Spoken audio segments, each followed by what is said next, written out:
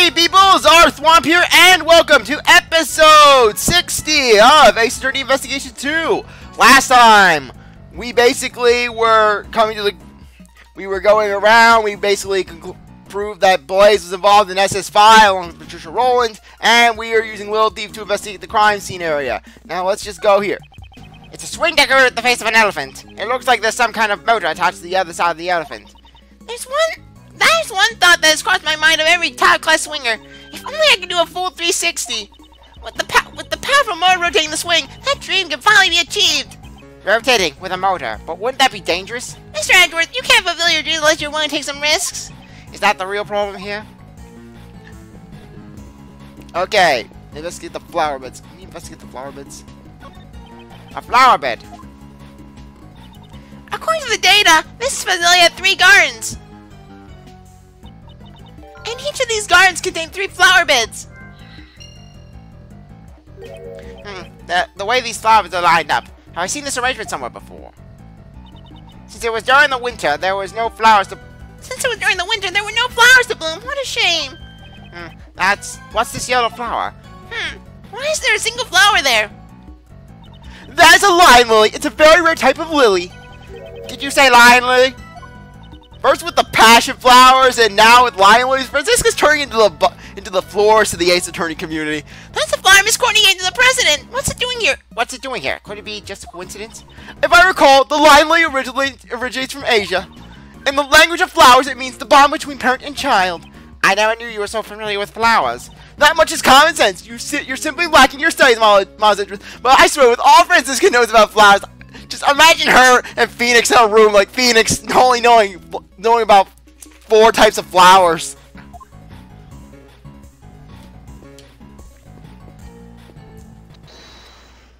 Yes, in the red. And perhaps this is the true nature of the monster's footprints. True nature? Compare the positions of the 3 footprints at the 3 flower beds on the left. The exposed areas of dirt match the areas where the flower beds were. So Blaze dug holes in front of where each of the 3 flower beds used to be. Exactly. Now, why would you do such a thing? I believe we have a piece of evidence that tells us why. Why would Blaze dig holes in the ground near the flower bed?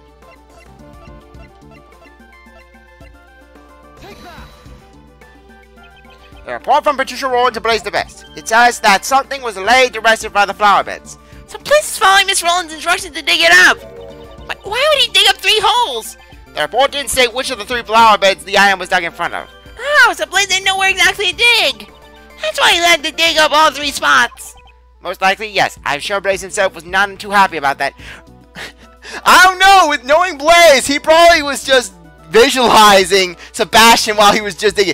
Slamming that sledgehammer on the spot. Take that, Sebastian! He was calling the guard Sebastian. He went through all that trouble. I wonder what he's trying to dig up.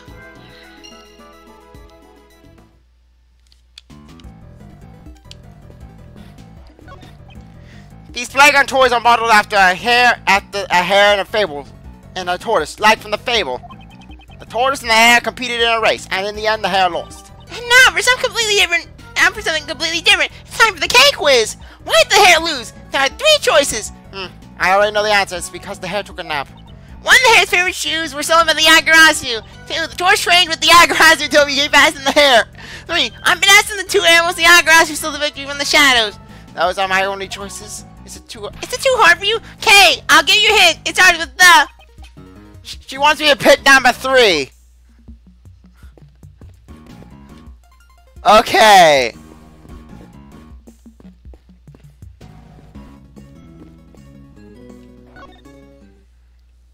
Lang. 3 flower beds and snow.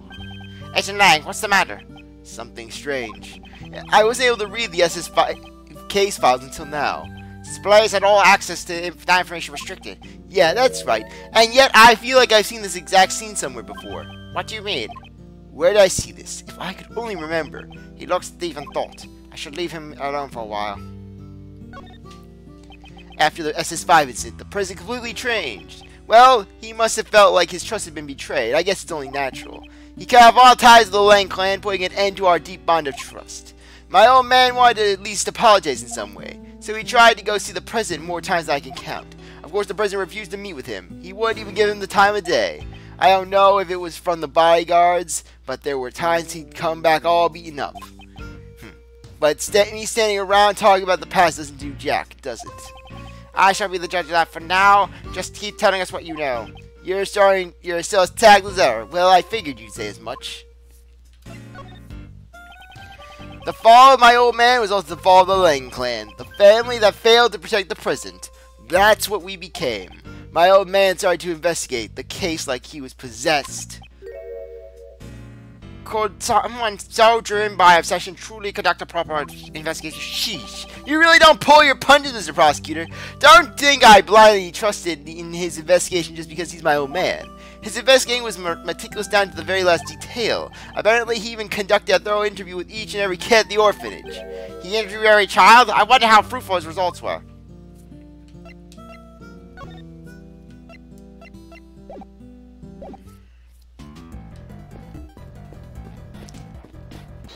Okay.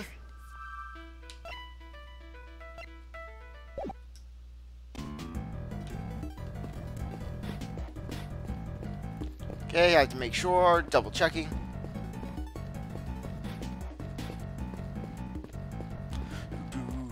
Boo boo boo boo.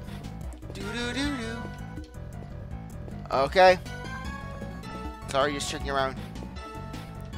Okay.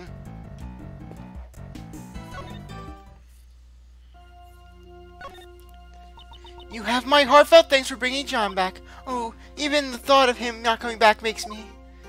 Hey, old man! Don't bully my meme! No, that wasn't my intention! Oh, look him go! Mommy's little knight in shining armor! He's so cool! I'm not like that! Quit blabbing stupid stuff about me! John, please wait. May I proceed, Mr. Edgeworth? My actions were unbecoming of one who calls himself a servant of the gods of law. I won't ask for forgiveness, however. Judge Courtney, I am not as well acquainted with the gods of law as you are. However, isn't that goddess also a mother of other gods? The law makes exceptions for extenuating circumstances. It's indeed a mother's heart. I'd say perhaps your god sympathizes with you more than you think. Mr. Edgeworth. I don't get it. What the heck are you two blabbering about? It's okay, John. I don't have a clue either. It seems the dice are settled one day on day one of Patricia Rowland's trial. Yes, while a decision is yet to be reached, I would say a guilty verdict is quite likely.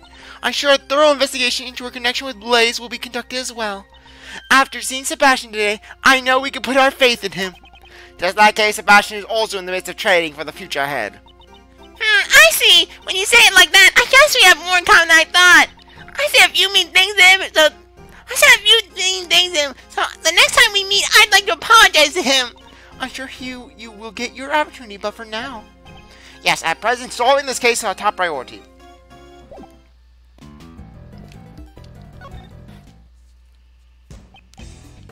What do you want? John, I'd like you to tell me the exact details of your kidnapping. You were kidnapped at the Garden of Trickerberry, right? Why'd you go there? I don't have to act as a go-between. I can just talk to the old man directly. So he says. Looks like he's trying to warm up to you. I went to the garden to throw away the flowers I found in the body. I was nearby, so I thought it'd be harder for you to find there than if I just tossed him in a trash can. He was there last night too, but the gate was locked. And that's why you went there again today, to dispose of them. Yeah, when I got there, someone grabbed me from behind. And you Sleepy ZZZ on you, right? Catching Z's is now super easy with Sleepy ZZZ. Okay, why are you promoting the medicine? I want a sponsorship, Mr. Edgeworth. Even though she was also a victim to it, it seems like she has taken a liking to the slogan. Whoever grabbed me was really strong, but that's all I know. I have no idea who it was. I see, so that's what happened. After the drugs wore off, did you notice anything about your surroundings? Those drugs were brought to you by Sleepy ZZZ. Catching Z's is now super easy with Sleepy ZZZ. It was kind of cold when I woke up. I was in a dark, empty room. Boxes with foreign writing on them were lying around, so I figured I was in a warehouse. Whole place was like a giant refrigerator. It was a commercial warehouse. That's right, John was rescued thanks to the collective efforts of K and Detective Gamshoe.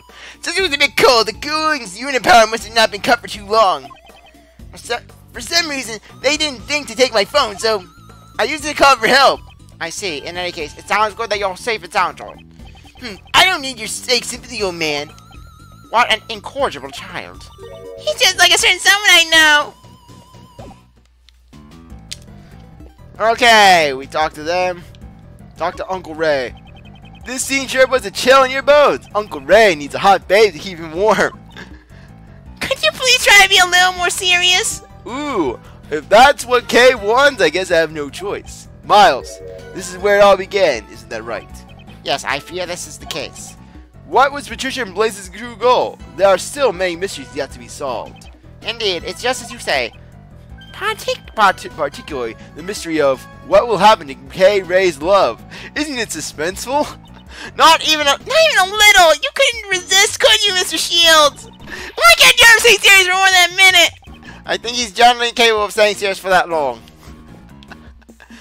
Kay Ray. What scoop? Would y'all look at that? Those folks have done turned green. Maybe they're sick or something, but their clothes are green too. Ah, B, their clothes are all green too. I reckon this ain't no ordinary disease. You picked up on something good. Looks like you're taking it to the next level. Yes, Chief. It looks like there's no way we'll be getting a word in edgewise. Not that I have any desire to intervene.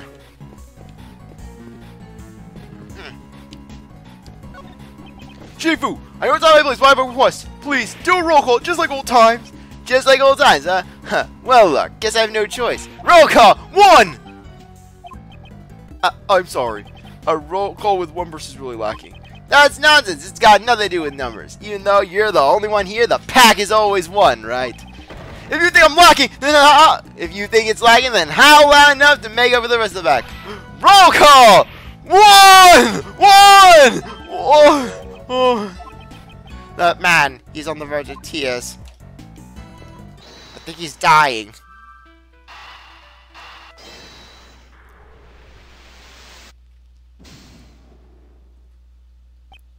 Okay!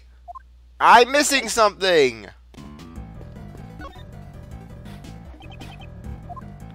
Yeah, I checked the area. Okay, what am I missing? This door, I remember seeing some door. Of course you would. It looks exactly like the Grand Tower door we saw earlier. But this is a recreation pool years ago. That means this door has been here since then. It seems that when the Grand Tower was built, they decided to reuse the door rather than destroy it. It's just like the old saying go, discover something new by heating up something old. Oh, it seems she understood the correct meaning I was saying for once. But if you're using a microwave to do it, don't heat it up for over 5 minutes. Okay. Guess the bear glue. Okay, we checked the bear glue.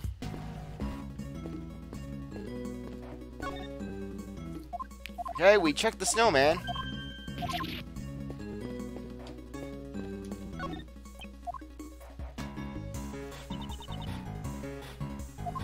Okay, yeah, sorry.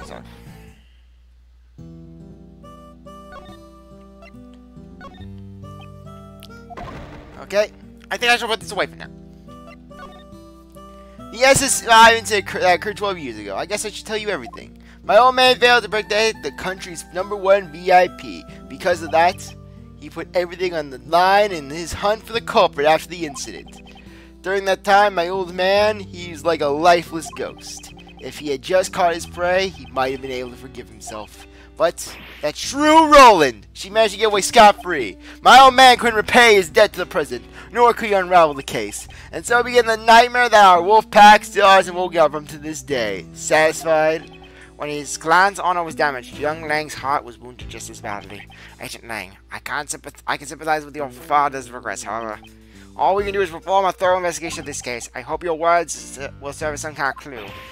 That's all you had to say? Sheesh. All that talking was a real waste of time.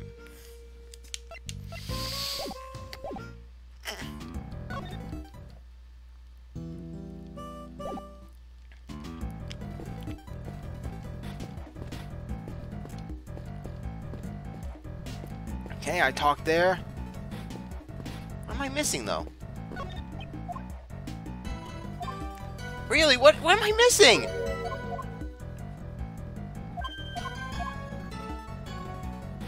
Yes, I know, Lion Lily. Well, I'm just going around in circles. What am I missing?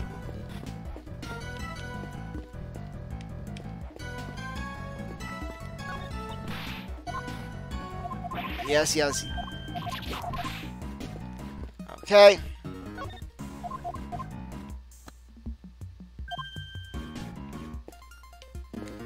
Okay.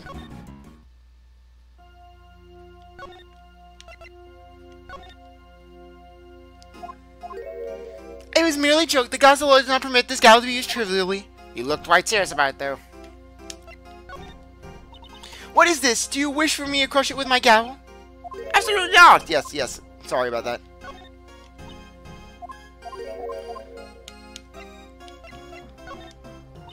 Blaze the Best and Patricia Rowland are both connected to this case. That much we know for sure. Indeed, however, it seems there's more to it than that. Jill Crane and President Wang, the key to understanding the link between their deaths lies here as well. The connection between them is tenuous at best. For that reason, we must tread carefully to follow it to its conclusion. In that case, we should take our time and carefully examine every nook and cranny. I even just replaced the little thief's batteries with new ones. It runs on batteries. I suppose you would like me to tell you what exactly took place 2 nights ago and my reason for meeting with the President.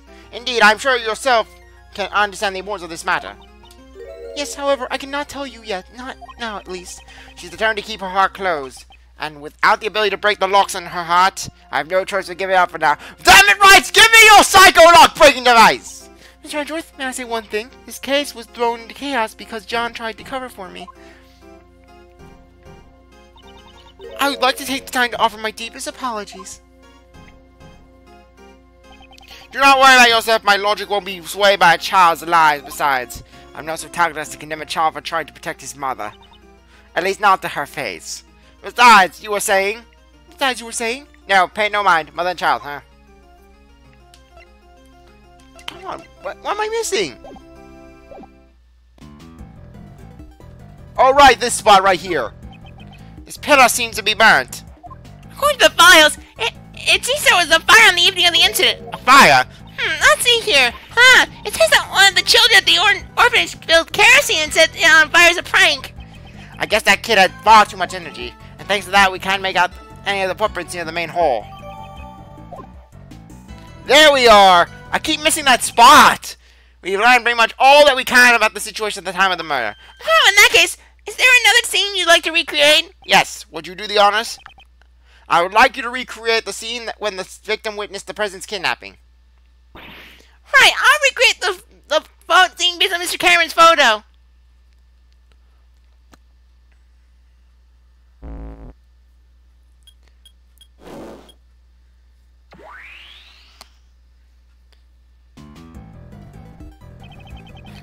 Mr. Cameron is standing in the middle of the flower bed.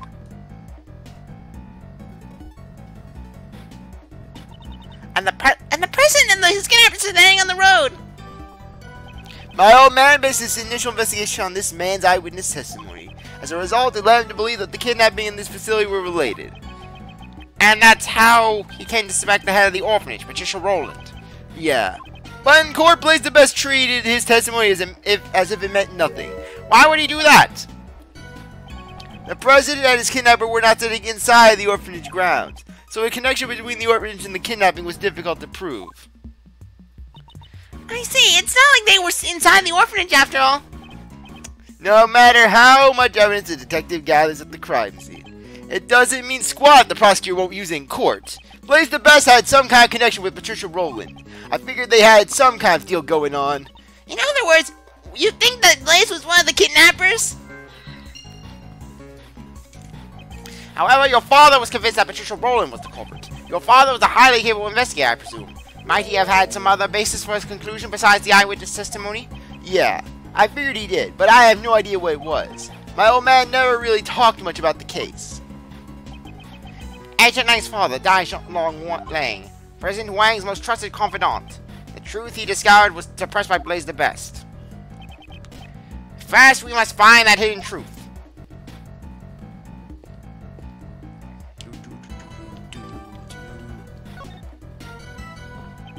I will rest until I inspect every suspicious-looking nook and cranny.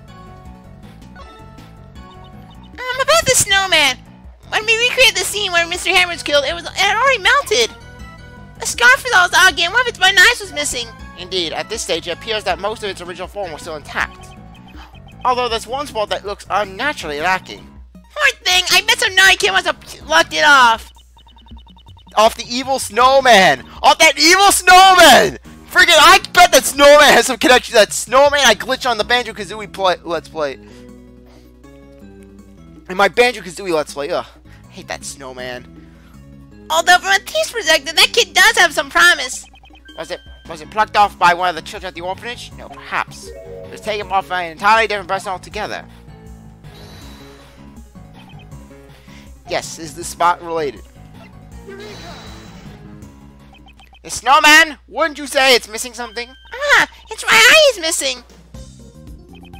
Precisely. And what's more that's missing eye happens to be in our possession. That button that Mr. Cameron's holding onto. It's got the exact same design as the snowman's left eye. If we assume this button was indeed the snowman's eye, a huge contradiction arises. If this button is the snowman's eye, what contradiction arises? The location of the victim. I'm not going to go down anymore. I want to keep my meter up. The victim was holding onto the button. Furthermore, the button was stained with blood. In other words, he grabbed the button after he was attacked. For example, if we were to picture it in this way, after being struck in the back on the head, Mr. Cameron lost his balance. As he was falling, he reached out his hand towards the nearby snowman. However, he could not support his weight and he collapsed while still grasping the button. Huh, but that means Mr. Cameron was near the snowman when he was attacked. Indeed, at the very least, he must have been within arm's reach. However,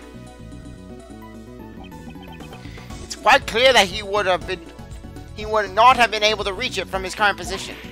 But Mr. Cameron's footprints only lay towards the flower bed. Can we be certain those footprints really are Mr. Cameron's? It seems we will need to investigate them one more time. Understood. I'll recreate the time when the body was discovered thing one more time.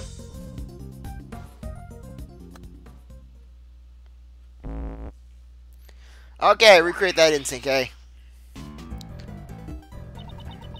These footprints should match up with Mr. Cameron's shoes, right? Let's inspect them again. These footprints, are they really Mr. Cameron's? They're from size 11 shoes, and these footprints match up with Mr. Cameron's shoes. No matter how you look at it, they're moving steadily towards the center of the flower bed. But then, when Mr. Cameron was attacked, he grabbed the button from the snowman. Even with the great thief's peak human condition, your arm can't just stretch that far. Unless he's Mr. Fantastic. Is he part of the Fantastic Four, Mr. Edgeworth? Okay, no. Let alone an ordinary civilian, it'd be completely impossible. The footprint came from the shoes worn by the victim, just as the case file says. However, does that mean Mr. Cameron was the owner of these shoes? We should re-examine Mr. Cameron's shoes.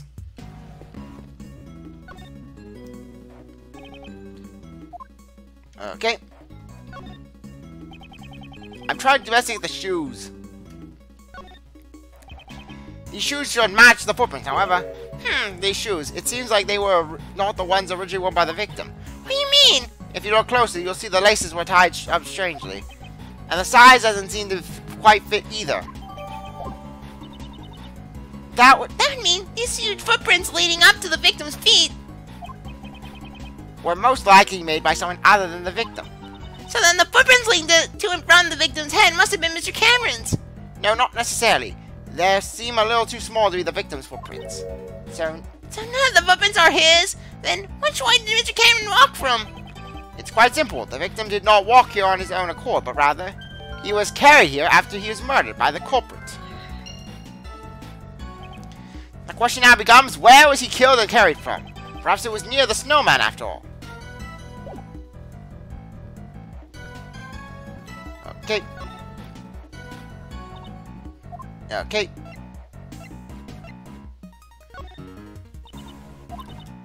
Okay, change you back.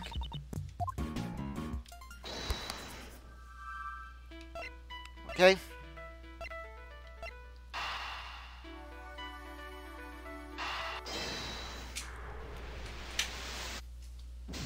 No!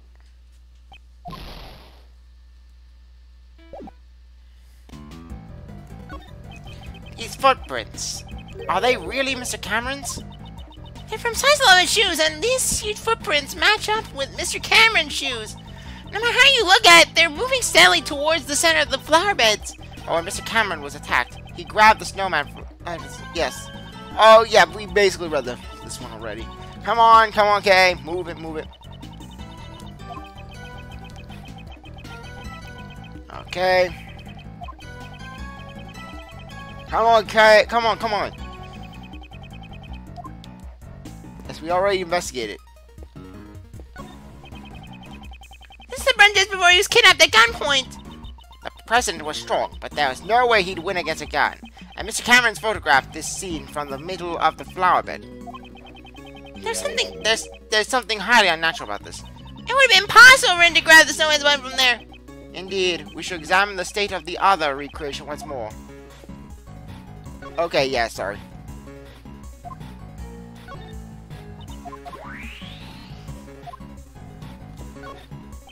His footprints seem to be leading to and from the body. His footprints were believed to be the culprits. The shoe size of the diamond, that's fairly average.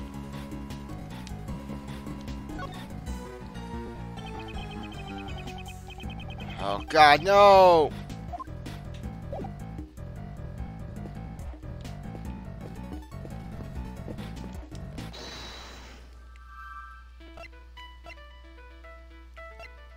Okay.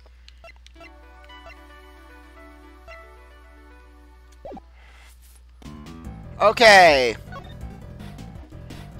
You know what? Actually, I think now would be a good time to end things off. I really appreciate that you stick around to watch this episode of your review. We go back for the next one. If you like this video, like, subscribe, comment, share, do whatever you want. And with that, I'll see you later. Bye.